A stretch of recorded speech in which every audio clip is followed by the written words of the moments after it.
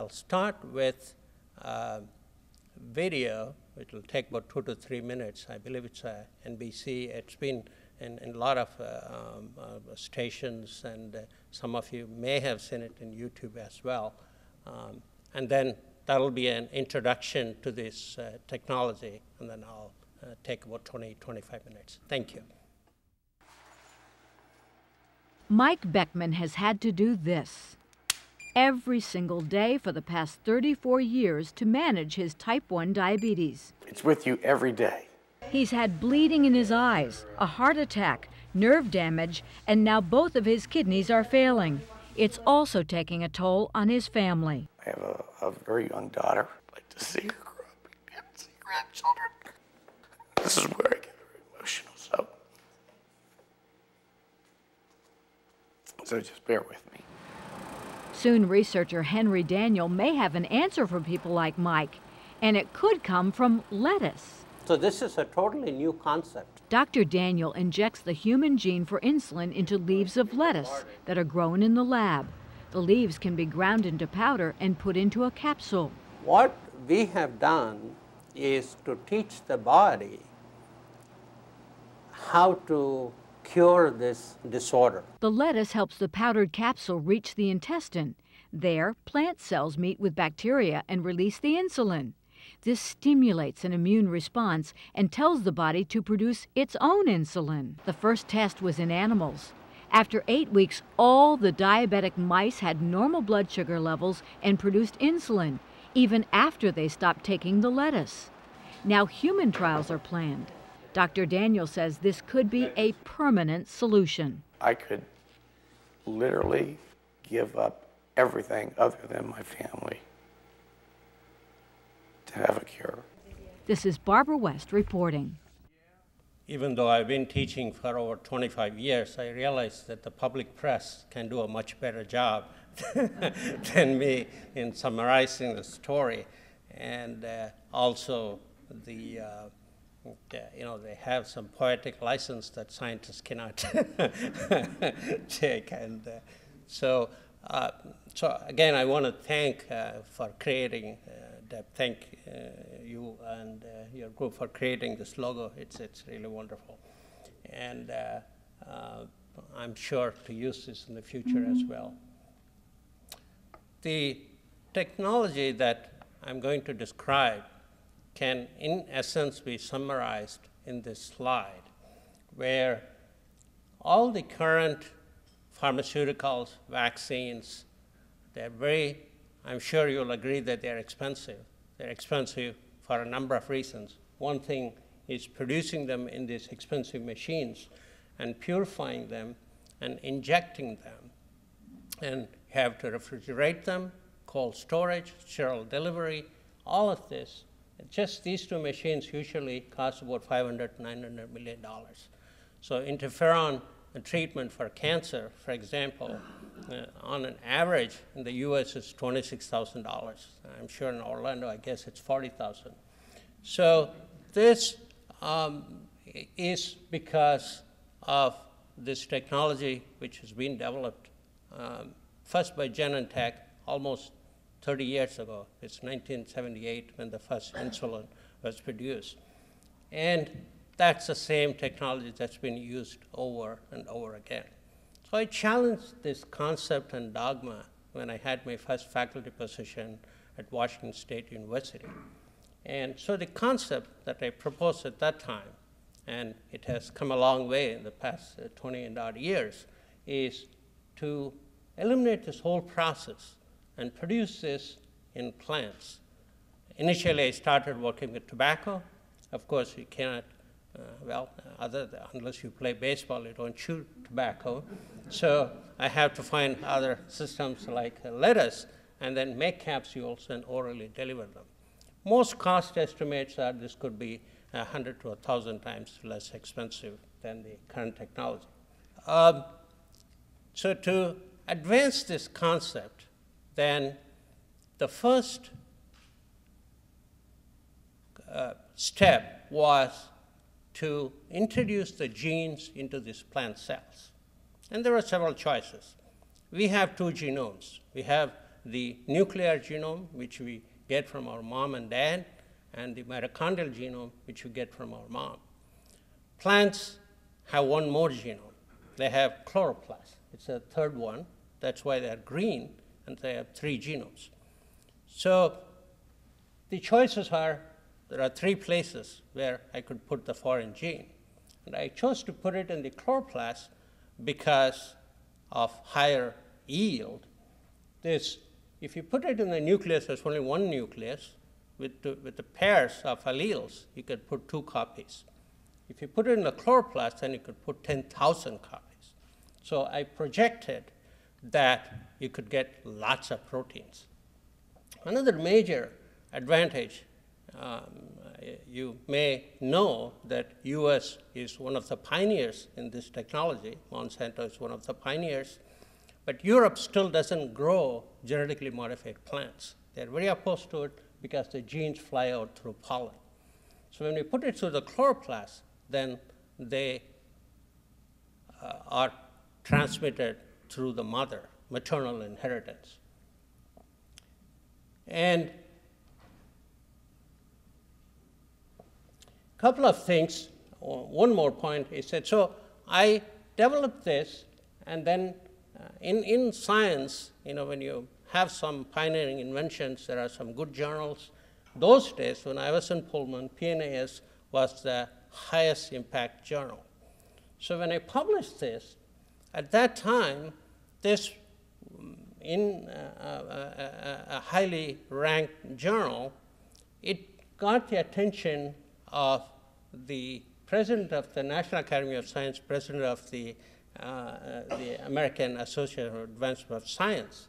So those days there was no email. So I got a letter saying that, would you like to come to Harvard and then show us that this can be really doable?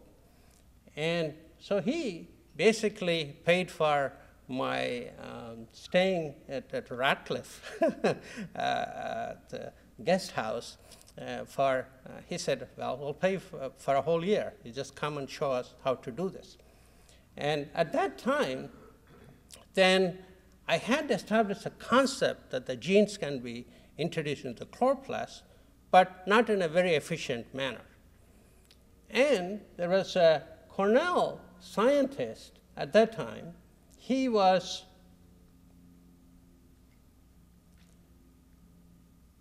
shooting dye into plant cells using a gun.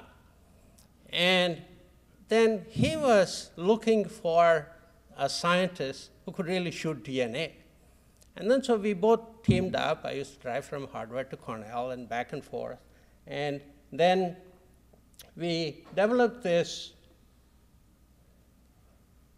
gun technology where you could coat the DNA and really shoot the DNA into leaves.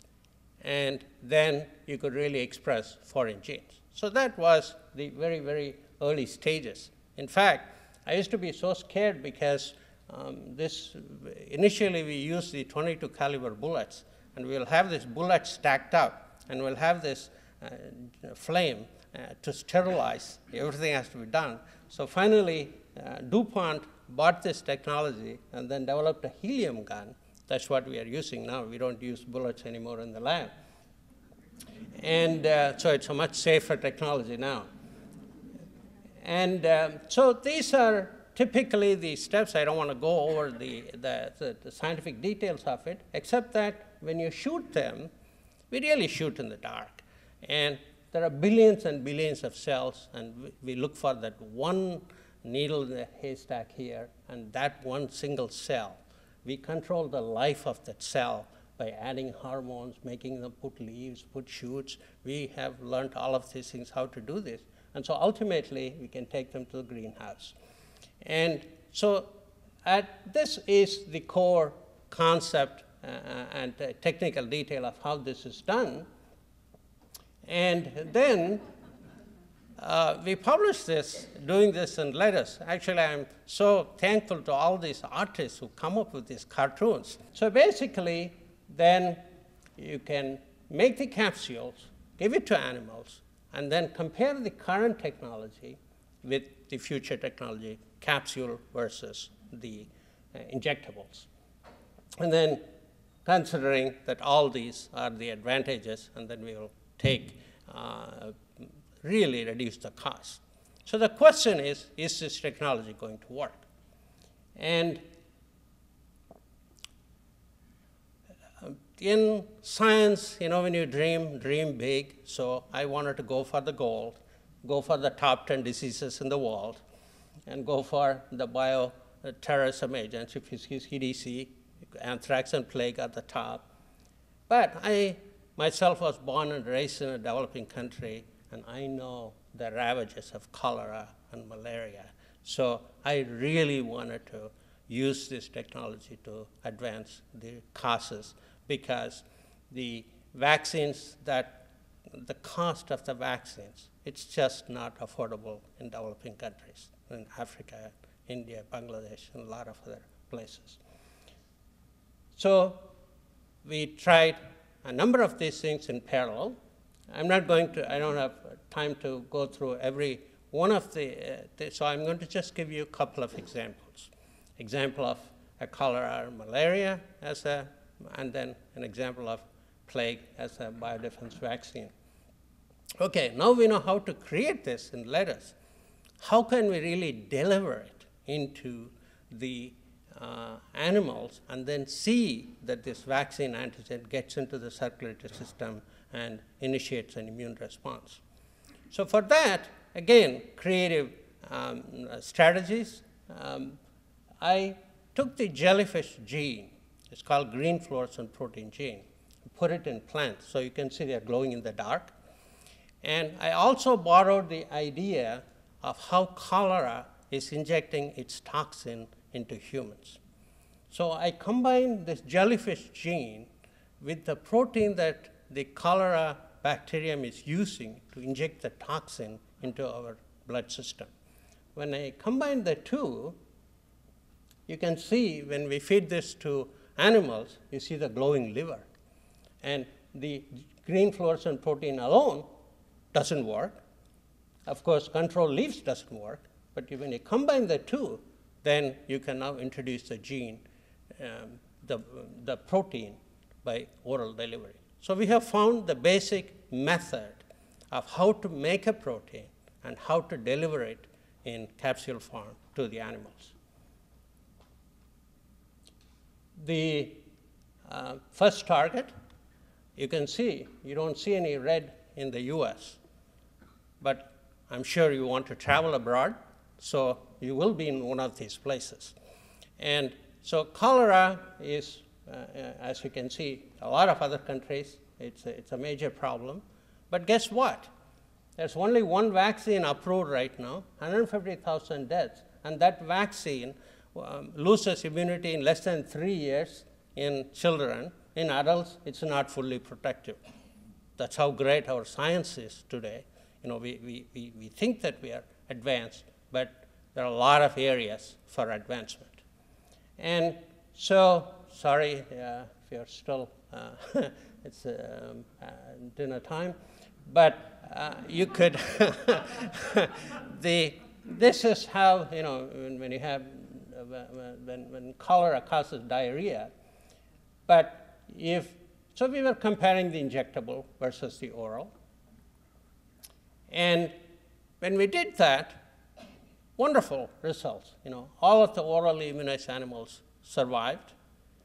But the beauty is, this time, we did the testing for so long, for half of its lifetime. That means for humans, this immunity will last for 50 years, not 3 years. And this, both injectable and oral work, but obviously the oral is really cheap, and it's very effective. And so we monitored the immunity, and then we asked a question, why is it that the oral is working so effectively? And we did, scientists, when they get results, they're not satisfied. They really keep questioning themselves. Why did this work? Is it a fluke? Is it going to work again? So we examined all of the immunoglobulins, and we found that oral delivery induces a special type of immunoglobulin, And that is the one that causes this high level of immunity. And the medical community, unfortunately, has forgotten about these oral vaccines. Our first early vaccine, Salk Institute, was formed based on the oral vaccine polio. But we don't have polio oral vaccine anymore. And so we have only one rotavirus. It's the only one if you see on CDC's list of oral vaccines. So I had to learn a lot of these basic concepts in this. And then we tried this malaria. Again, pretty deadly disease, about 500 million infections each year, 1 million deaths every year, no vaccine. Bill Gates is trying to fund this, and no vaccine aid. So we developed this, high levels, 800,000 level of immunity, and we checked. This is a way to confirm whether it binds to the parasite. And we had one positive control from NIH. Every one of our things worked better than the NIH positive control. So that's where we are on the one among the top infectious diseases in the world. And we wanted to test this for the biodefense vaccine, because if you see on CDC's list, you all are aware of anthrax scare and plague, the Black Plague, pretty much wiped out population in London. And so we took that on. A couple of years ago, we published the anthrax vaccine, which was also very widely in the news. Even Paul Harvey talked about it, and Jay Leno talked about it. And so we did this plague vaccine, and here is the comparison to the current method of delivery, injectable, to the oral. You can see, except one fat mouse, all of the animals of oral survived. And this survival is not just small survival. If you look at the next table, the control animals had 10 billion spores in the spleen. The immunized ones had 0. So this is the highest possible level of immunity. Why? Because there are one unique kind of immunoglobulin that is made in this method. And so we are confirming with over and over again with a lot of other things. So having tested this in vaccine, we also wanted to take on the challenge of other major diseases like diabetes and cancer. And in case of diabetes, insulin-dependent diabetes is an autoimmune disorder, and the pancreas, the beta cells are destroyed because it's an autoimmune. Body misunderstands its own protein and attacks the beta cells so that it will stop producing insulin. After oral delivery, we could just bring this back. And of course, this is only one example. We scored thousands of these to have statistical. You can get a score, almost a perfect score of 1. And of course, once we got the structural integrity, then we wanted to see whether they're really producing insulin. So we checked for 2 things. One, the insulin is the blue color stain. Cell death is a red color stain. And this is the insulin-fed animals. This is the control animals. You can see the destruction here, whereas you see intact structure and insulin being produced.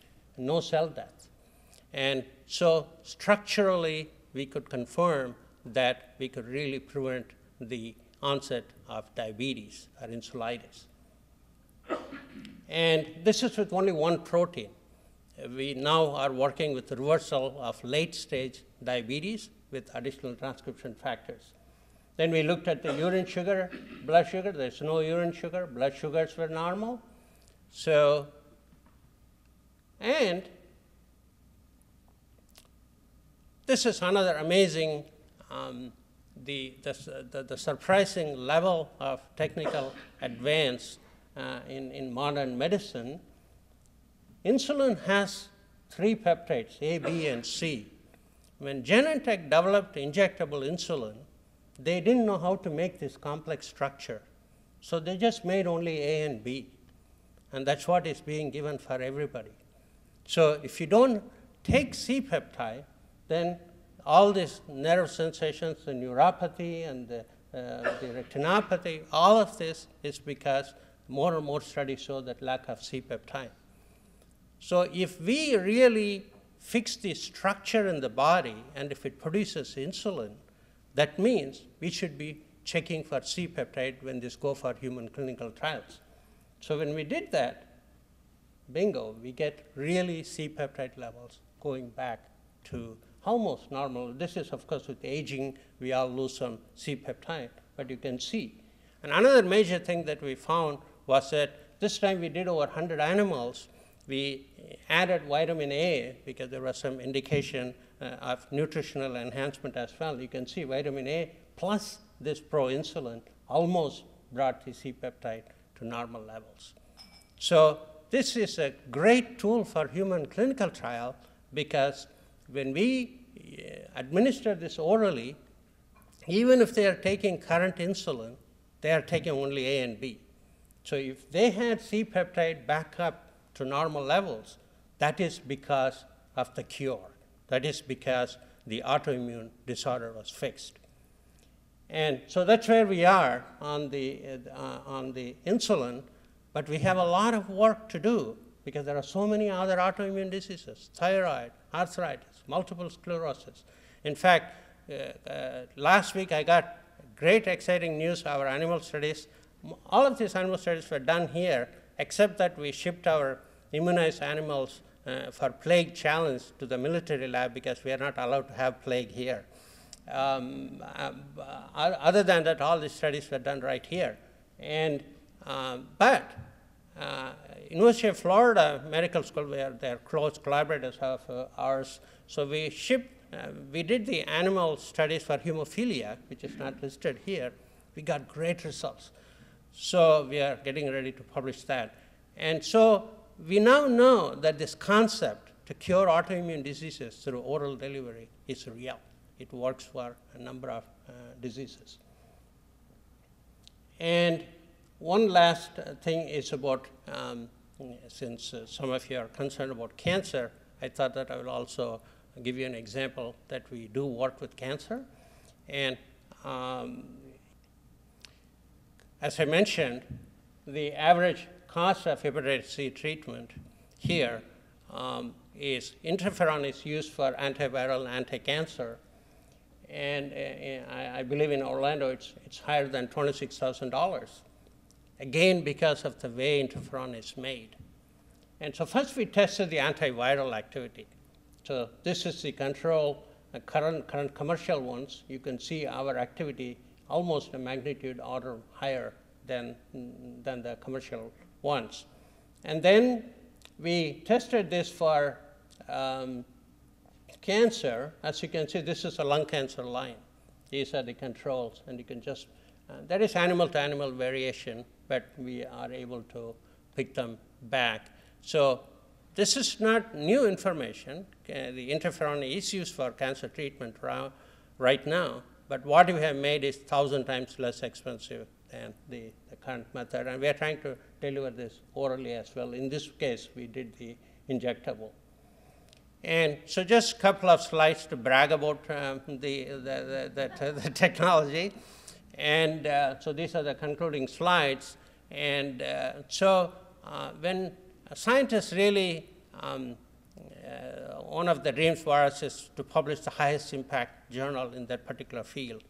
For our field, Nature Biotechnology, Nature is one of the top journals, Nature Biotechnology, Nature Medicine, different journals. And this is our Nature Biotechnology in 2007. It was a scary thing when they did this. They called me and said, yeah, we have featured your work on the cover. Let's see, what did you do with that? Really, did anything come out of it? So they did a survey of all the papers that were published in Nature Biotech, and then wanted to find out whether anything, these are biotechnologies, so they really need to get out and then do something. And so they started ranking them. And then so ours was ranked within the top 9 of the past decade. And so I was quite proud that it met the. And as I mentioned, we have lots of publications and patents, and so we are really moving forward with that. But I want to conclude, since Valentine's Day is around the corner, if you're looking for some bright ideas put some science into your gifts. And this is a genetically modified rose, so I don't know whether you have really seen it. So we can in sciences, in plant biotechnology, it's so well advanced that roses of colors that you have never seen before, from blue to purple and all the other colors are there, and you can get in Orlando. And